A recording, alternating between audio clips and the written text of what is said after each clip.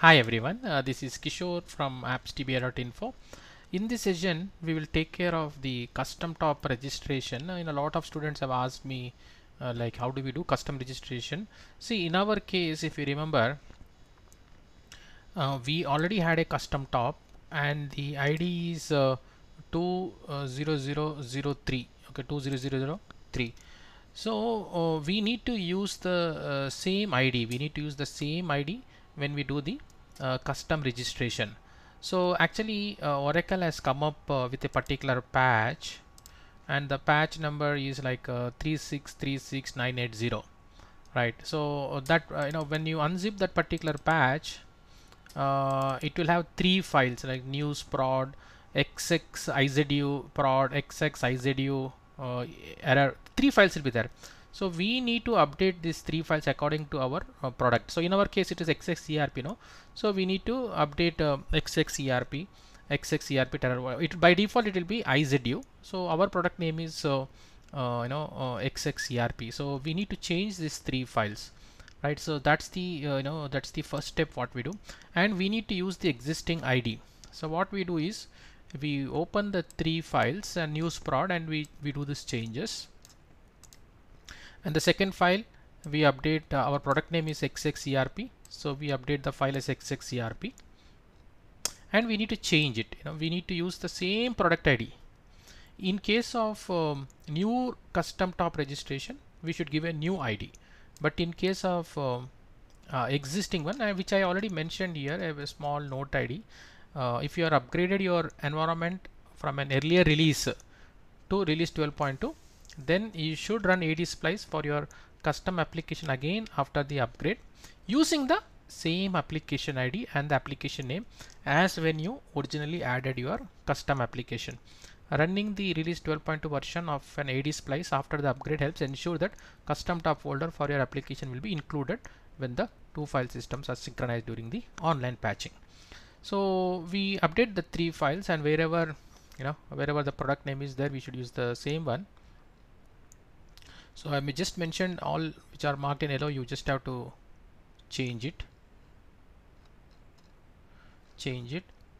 And what we need to do is we need to copy these three files into Apple Top Admin. We need to copy these three files to Apple Top Admin, and we need to run AD splice. Once you run AD splice, it will ask you the location of for the location of this particular newsprod.txt, and you say yes, but it internally uses all the three files. It also runs the auto config.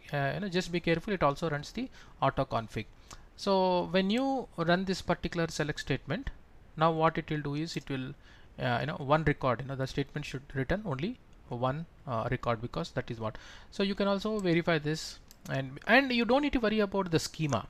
The schema would have been already come from your 12.1.3 database, right? So we have not changed the database. So database as it is came from 12.1.3. So that's the reason why we have the entire schema, right? And after running the AD splice, you just have to log out and log in, and so that the environment file is created for you. Now if you say echo xxerp top, you will find it. So after that, what happens is AD splice will create a basic structure with like 4 folders. Now what we need to do, we need to create 2 extra folders like forms, reports, and also you can verify whether the custom top is registered or registered as the entries in this particular file, whether it's there or not, you should see.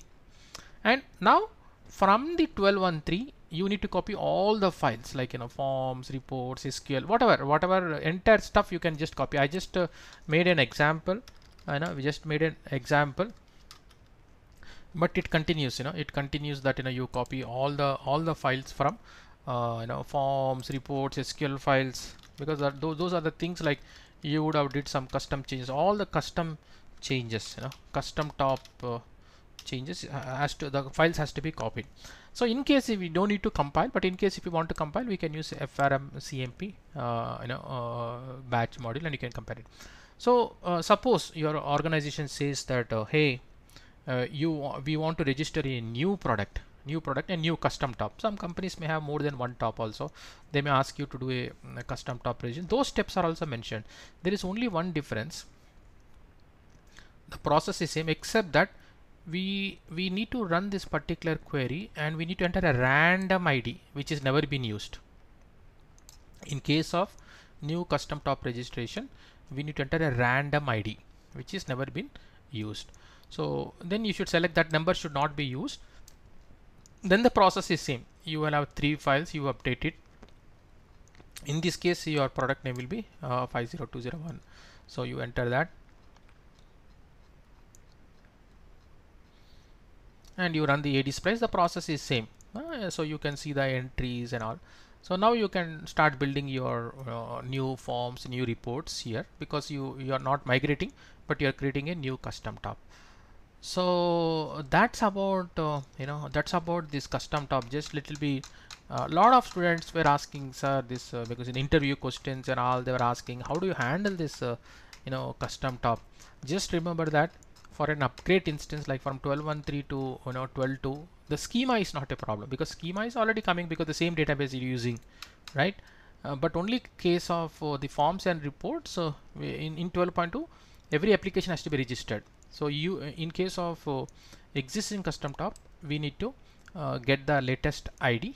We need to get the latest custom, whatever is the ID which has been used in the whatever is the ID which has been used in 12.1.3, we should use. But in case of new custom top, we should use a new ID.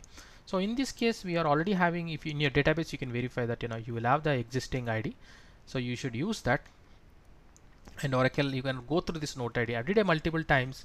I did it multiple times and it has never given any issue. 2-3 times if you try, it will work. There are 3 files which you need to modify. You need to update according to whatever is your custom top, and run AD splice and log out and log in, and you can log out and log in, and you can see your custom top. Right, once the custom top is registered, you have to copy all the entire thing from 12.1.3 application. In case if you want to compile it, but in case of new registration, you initially itself you should get a new ID. You have to random ID you need to use which is never been used, and you need to do the registration. Very interesting part if you if you do that. So just try it. Unless you put an hands on, nothing will work out. You just try this, and please pass on your comments. So thank you very much for watching this session on custom top registration of an existing and also a new product.